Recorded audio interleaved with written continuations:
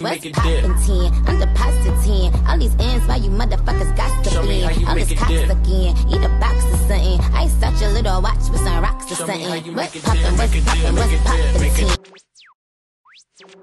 Hi guys, welcome back to my channel. So today I'll be making a closure wig, and the hair that I'm using is from Sunber Hair. They sent me 3 bundles and a closure of their Brazilian straight. They sent me a 22, 24 and 26 inch and also a 20-inch closure.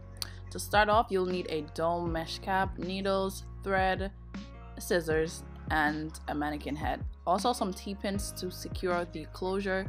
You're gonna start off by placing the closure in the center and pinning it down with some T-pins, and then you're gonna get your needle and thread and get to work. Well, we're gonna have the hair in a ponytail first and have it out of the way. The hair was too silky, it wasn't staying up, so I had to pin it towards the front.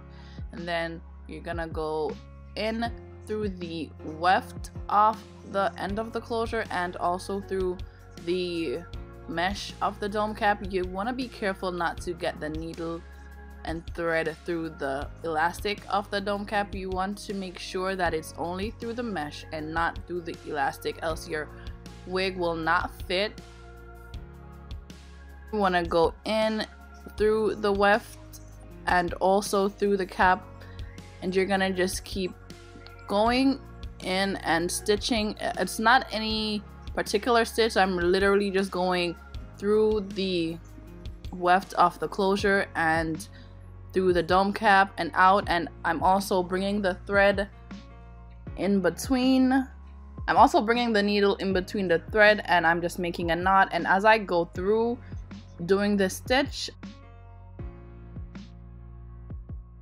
I go in and I knot as I go along. You can knot it in 2 ways. You can open the thread and put the needle through, and that'll give you a knot. You can also pull the needle through and wrap the thread around it and then pull it through, and that will knot it. I don't know if I'm making sense, guys, because I don't really know how to explain these things really well, but that's what I did, and I just kept stitching all the way around. It's simple, in and out, pull through. It's no crazy stitching. It's nothing, you know, you can do whatever stitch you feel comfortable.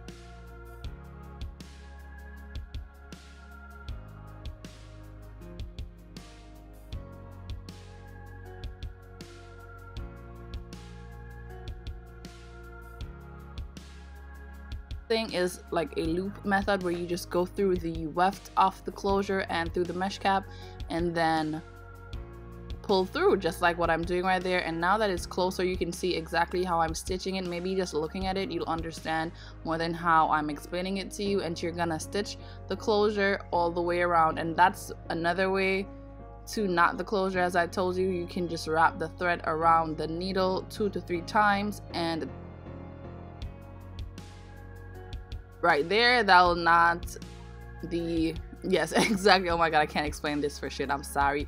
But as you see, I stitched it down and I stitched the other side down, and now we only have one side remaining, and you're just gonna go in and do the same loop method and knot as you go along, just so your hair won't unravel and your wig will be secured. And you're just gonna keep doing that until you're finished. But guys, as it relates to sewing, right by the elastic band that's in the cap, be careful, don't stitch the elastic band. You want to just get the top part, that's the little mesh part, and not the elastic band, because if you do, the wig will not fit, it won't stretch, and it'll be like a total mess. I've done this before and I have failed because I stitched my band to my closure or my frontal, and then it's too tight and it won't stretch. So just keep doing that. As you can see, just the loop method, and you take your time when doing this. To me, the most tedious part of making the wig is stitching down the closure. And then we're moving on, and we're going in with the longest bundle first. That is the 26-inch. So what I did, I pinned the hair from ear to ear all the way up to where the closure starts.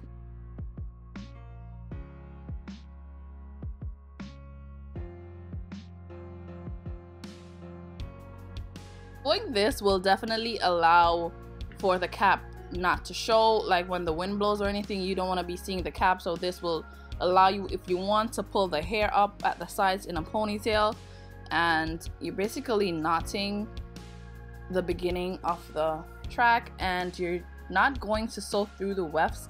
The only time you go through the weft is at the beginning of the stitch, and then when you knot it, you continue doing that loop method right through, and instead of going through the weft, you're gonna go under the weft and through the mesh gap. I hope that made sense, but you're gonna keep doing the loop method and knotting as you go through.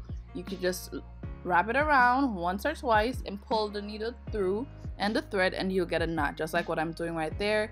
And then you're just gonna keep doing that, and it's basically the same thing, guys. You're repeating the loop stitching all the way around until you finish sewing your track.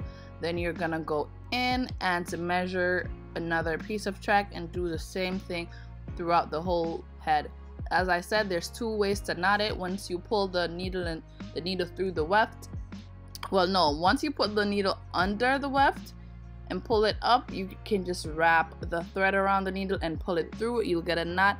Or you can push the needle through the weft and open the thread and pull the needle through it. That'll give you a knot. I hope that makes sense, guys, but just keep watching what I'm doing, because I don't think I'm doing a very good job at explaining, but that's what I'm doing, guys, basically.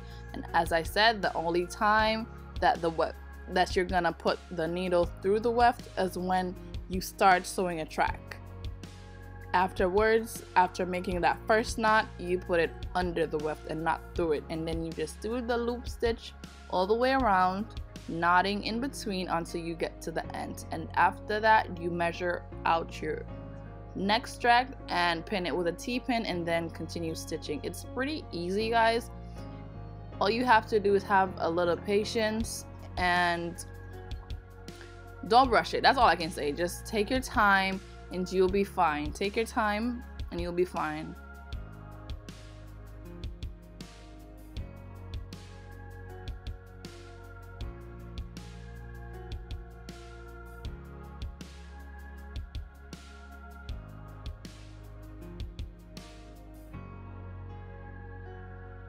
That's what the hair looks like after we've completed one bundle. And as you can see, when you lift the hair up, there's no track showing. So if you wanted to do a little ponytail, you could still do it. And I'm gonna go in with my second bundle, and this is the 24-inch. And just as I did the other bundles, I'm going to pin it with my T-pins, measure it out, pin it, and just sew just as how I sewed the other bundle. And it's really just the same thing over and over, guys. I'm just gonna shut up now and have you watch the rest of the video.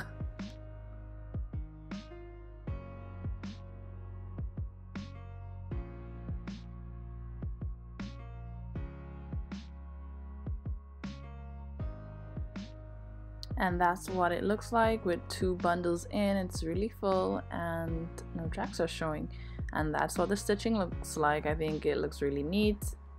And for the last bundle, you're just gonna close up that part that we have left out. So you're just gonna keep stitching and stitching until you close it up. And for the last track that is right where the closure is, you are gonna go in and go under the weft, under the closure, and under the weft, and stitch the closure to the weft. You're gonna do this very carefully, guys, because we want our closure to lay seamlessly. We don't want any bulging or anything like that. So you're just gonna stitch your closure to your weft, and be sure to check that it's flat and it's not bulging up. And you're gonna do that all the way around until the wig is closed up. Guys, making this wig was a real trip. Like, I worked on this wig for 3 nights. Every night after I got home from work at 11, I would take an hour and stitch one bundle. So it took me 3 nights to get all 3 bundles and the closure in and to complete the wig, but I think it was worth it, and the wig came out bomb. And during the 3 days, I broke a nail. Like, every single night I came home, I had another broken nail. So that's what was happening. The video wasn't done in one night, guys.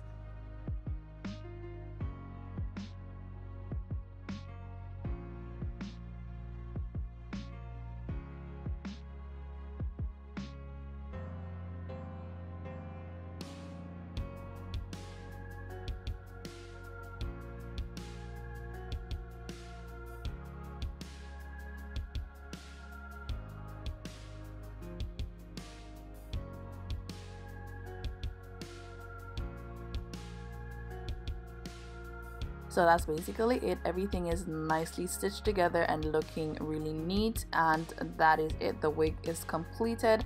The second part of this video is coming up soon. It will show you how I customized the closure and how I tinted the closure without bleaching it, guys. Yes, I have something to show you guys. Be sure to watch the second video. I love you guys so much. Make sure you share, like, and comment on my video, and make sure you watch the second part. You're gonna want to see how I customize the wig and how the finished product looks on my head. Bye guys. Mwah.